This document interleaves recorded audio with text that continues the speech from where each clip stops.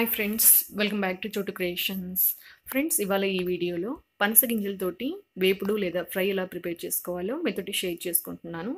So ఈ వేపుడు లేదా ఫ్రై వచ్చేసి చాలా చాలా టేస్టీగా ఉంటుంది. సో దీన్ని మనం డైరెక్ట్గా తినేసేయచ్చు అనమాట.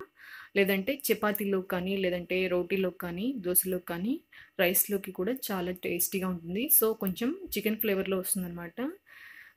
ఆలు తిన్నట్టే ఉంటుంది ఇది కూడా. సో ప్రిపరేషన్ కూడా చాలా సింపుల్ అనమాట, చాలా ఈజీగా చేసేసుకోవచ్చు. సో దాని ప్రిపరేషన్ ప్రాసెస్ ఎలాగో, దానికి కావాల్సిన ఇంగ్రీడియంట్స్ ఏంటో ఇప్పుడు ఈ వీడియోలో చూసేసేయండి. ముందుగా నేను పనస గింజల్ని ఇలాగా తీసేసుకుంటున్నాను. బాగా శుభ్రంగా కడుక్కొని తీసుకోవాలి. ఇవి కొద్దిగా జారుతూ ఉంటాయి కాబట్టి కొద్దిగా పైన పొట్టు తీయడం కొంచెం కష్టంగా ఉంటుంది. చూడండి, ఇలాగా చాకుతోటి ఒక చిన్న ఘాటు పెట్టేసి ఇలాగా పైన ఉన్నటువంటి ఒక వైట్ లేయర్ని మనం తీసేసి వేయాలన్నమాట. సో ఇలాగా మొత్తం అన్నింటినీ కూడా తీసేసుకొని నేను ఒక కుక్కర్లోకి వేసేసుకుంటున్నాను. సో చూడండి, ఇలాగా మొత్తం అన్నిటిని కూడా తీసేసుకొని ఇలాగా కుక్కర్లోకి వేసేసుకోవాలి. ఇప్పుడు ఇందులోకి కొన్ని వాటర్ని వేసేసుకొని, కొద్దిగా సాల్ట్ని వేసేసుకొని ఒక 3 విజిల్స్ వచ్చేంత వరకు వీటిని మూత పెట్టేసి కుక్ చేసుకోవాలి. సో కొద్దిగా సాల్ట్ని వేసేసుకుంటున్నాను. సో మనం ఈ కర్రీని ప్రిపేర్ చేసుకునేటప్పుడు సాల్ట్ని కొద్దిగా చూసి వాడుకోండి. సో చూడండి, 3 విజిల్స్ పెట్టేశాను. ఇలాగా మెత్తగా కుక్ అయిపోయాయి.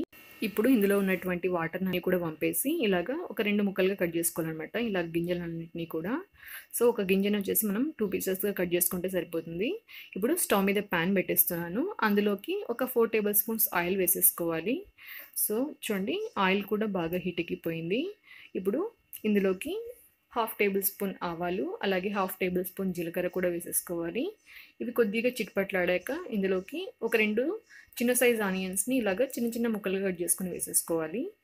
సో ఆనియన్స్ని కొద్దిగా ఇష్టపడే వాళ్ళు కొంచెం ఎక్కువగా కూడా వేసేసుకోవచ్చు. అలాగే కొద్దిగా కరివేపాకు కూడా వేసేసుకోవాలి. ఇప్పుడు ఇవి కొద్దిగా గోల్డెన్ బ్రౌన్ కలర్ వచ్చేంత వరకు ఇలాగా ఫ్రై చేసేసుకోవాలన్నమాట. సో ఈ ప్రాసెస్ అంతా కూడా మనము మీడియం ఫ్లేమ్లో కానీ, లేదంటే లో ఫ్లేమ్లో కానీ ఉంచుకొని చేసుకుంటే తొందరగా అడుగుంటుకోకుండా బాగొస్తుంది అనమాట ఫ్రై అనేది. సో ఇప్పుడు ఇందులోకి 1/4 టీ స్పూన్ పసుపుని కూడా వేసేసుకుంటున్నాను. చూడండి, ఇది కూడా పచ్చివాసన పోయేంత వరకు బాగా వేయించేసుకోవాలి. ఇప్పుడు ఇందులోకి రుచికి సరిపడా కారాన్ని వేసేసుకోవాలి. అలాగే 1 టేబుల్ స్పూన్ ధనియా పొడి, అలాగే 1 టేబుల్ స్పూన్ గరం మసాలా, అలాగే రుచికి సరిపడా సాల్ట్ని కూడా వేసేసుకొని మరొకసారి ఇదంతా కూడా పచ్చివాసన వెళ్ళేంత వరకు మనం గరిటెతోటి బాగా కలుపుకోవాలి. సో ఈ గరం మసాలా ఇష్టం ఉండే వాళ్ళు వేసేసుకోండి, లేదంటే అవసరం లేదు. సాల్ట్ను అయితే కొద్దిగా చూసి యాడ్ చేసుకోండి, ఎందుకంటే మనము వీటిని కుక్ చేసుకునేటప్పుడు ఆల్రెడీ వేసేసుకున్నాం కాబట్టి. సో మీరు టేస్ట్ తగ్గట్టుగా వేసేసుకోవాలి. సో ఇప్పుడు నేను గరం మసాలా కూడా వేసేసుకొని మరొకసారి ఇదంతా కూడా బాగా మిక్స్ చేసేసుకుంటున్నాను. సో ఇది ఒకసారి ట్రై చేసి చూడండి, ఖచ్చితంగా నచ్చుతుంది అనమాట. సో ఆలు ఇష్టపడే వాళ్ళైతే చాలా ఇష్టంగా తింటారు, చాలా చాలా టేస్టీగా ఉంటుంది. సో విటమిన్స్ కూడా చాలా ఎక్కువగా ఉంటాయండి. సో తప్పకుండా ట్రై చేయండి. ఇప్పుడు ఇందులోకి ముందుగా ఉడికించి కట్ చేసి పెట్టుకున్నటువంటి ఈ పనస గింజలను కూడా వేసేసుకొని మరొకసారి ఈ పోపు అంతా కూడా బాగా మిక్స్ అయ్యేలాగా ఇలాగ గరిటెతోటి బాగా కలిపేసుకోవాలి. సో మనం ఈ ప్రాసెస్ అంతా కూడా లో ఫ్లేమ్లో లేదంటే మీడియం ఫ్లేమ్లోనే కుక్ చేసుకోవాలన్నమాట, లేదంటే ఈ మసాలా అంతా కూడా తొందరగా ఎక్కువగా కుక్ అవుతుంది. సో కలర్ అనేది చేంజ్ అవుతుంది అనమాట. కాబట్టి మనం మీడియం ఫ్లేమ్లో ఉంచుకొని చేసుకుంటే టేస్ట్ కూడా చాలా బాగుంటుంది. సో ఇలాగా ఒక 5 మినిట్స్ మనం కలిపేసుకొని కుక్ చేసేసుకోవాలి. సో మధ్య మధ్యలో గరిటెతోటి కలుపుకుంటే సరిపోతుంది.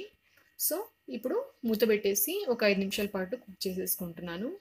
చివరిగా ఇందులోకి కొత్తిమీర కట్ చేసుకుని వేసేసుకుంటే ఎంతో టేస్టీగా ఉండే పనసగింజల వేపుడు రెడీ అయిపోతుందండి. సో ఇది మనకి చపాతీలోకి వచ్చేసి మంచి కాంబినేషన్ అనమాట. అలాగే రోటీలోకి, అలాగే దోశలోకి కూడా చాలా బాగుంటుంది.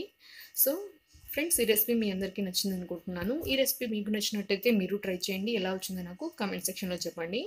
నా వీడియోస్ మీకు నచ్చినట్టయితే నా వీడియోస్ని లైక్ చేయండి. మీ ఫ్రెండ్స్కి, అలాగే మీ ఫ్యామిలీ మెంబర్స్కి నా వీడియోస్ని షేర్ చేయండి. మన ఛానల్ని ఫస్ట్ టైం చూస్తున్నట్టయితే ఛానల్ని సబ్స్క్రైబ్ చేసుకోవడం మాత్రం మర్చిపోకండి. Thank you.